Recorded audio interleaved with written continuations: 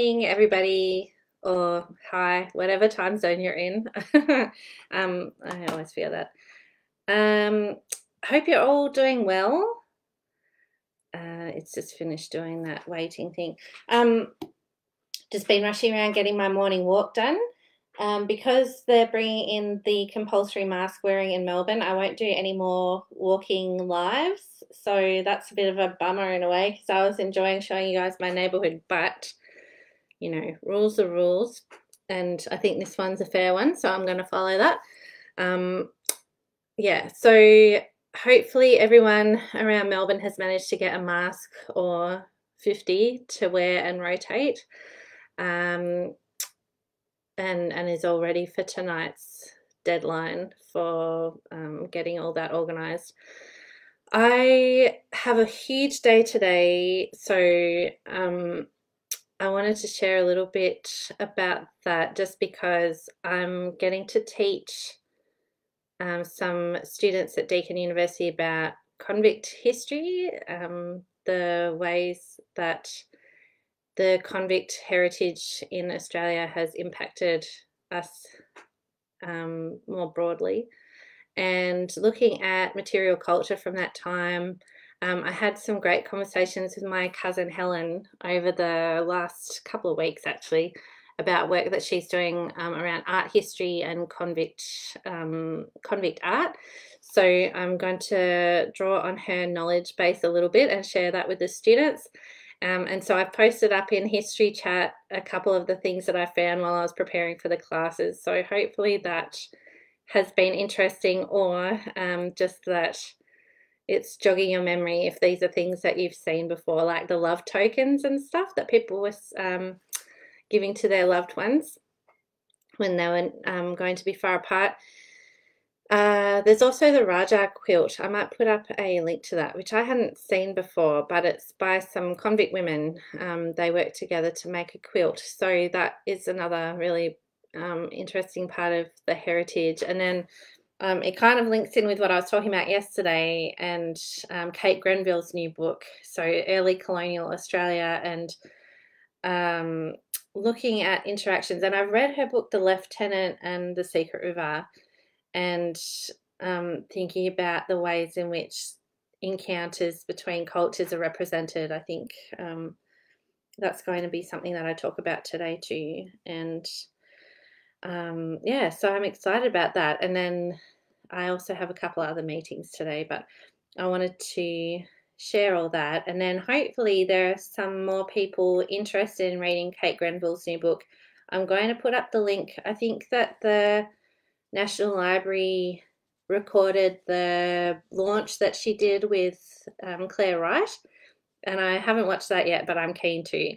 What I did watch last night was this amazing conference recording that Vicky Greaves sent through to me. So thanks, Vicky, for that. It's from the University of the West Indies, and man, it sounds like an amazing university. So I want to share that link so that anyone from the Pacific who I've worked with can get it, because I think it will be as exciting for you as it was for me to listen to, especially even just the opening talk, the keynote by the what's his name? Becker, I think it was. I think he's their VC. So he's a historian. Hooray! And so he was linking in some discussion about activism and universities and stuff like that, which I think would also be interesting for people who are associated with Bachelor Institute, but definitely USP and PAU would be interested in this as well, I think. I mean, yeah, I keep thinking about all the amazing networks that could be starting to build up between different regions, and that's one that I think could be really exciting. So I'll share that today too. I think that was all I wanted to say. I was just thinking about some of the books that I'm reading. So I've just got Kate Grenville's new book on Audible, so that'll be me. And I know Peter's got it through readings, so that'll be good. So at least there's going to be two of us, Peter, that are sitting and discussing this. And I shall be supplying my own wine. Thank you very much. So it will be an interesting and entertaining spectacle, I'm sure, by the end.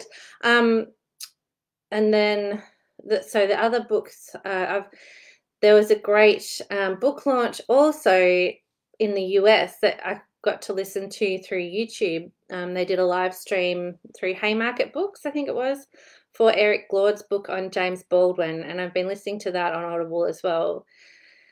Oh, the writing is so beautiful, and yeah, I've just been listening to James Baldwin through that documentary that's come out about him on Netflix. So I recommend that too. And thinking about his life and his work through Eric Glaude's book has been really amazing. So I recommend that. I might put a link to that too, the talk and the book, because I recommend those. And talking about being witness to really intense moments of challenging the state and the status quo and trying to make sense of it, and just the hard parts of life, I think. Yeah, so well worth listening to or reading. I'd really like to get a hard copy of that book actually, because I think there's a bunch of stuff that I like to highlight or put in post-it notes like I used to do. Yeah, anyway, I better go because my first meeting for the day is about to start. But I hope you all have a good day.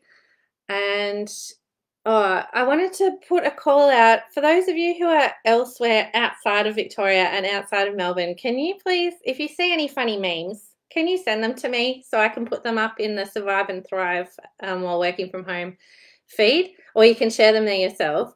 I just I don't want it to be so Melbourne centric, but that's all that's coming up in my news feed thanks to the stupid algorithms. So yeah, I need help sourcing material. I did find one about cars being made in post-Brexit Britain, which I've seen has got some laughs already, so that's good. But yeah, there's work to be done in that domain. So please help. All right. Have a good day, everyone, and I'll talk to you soon.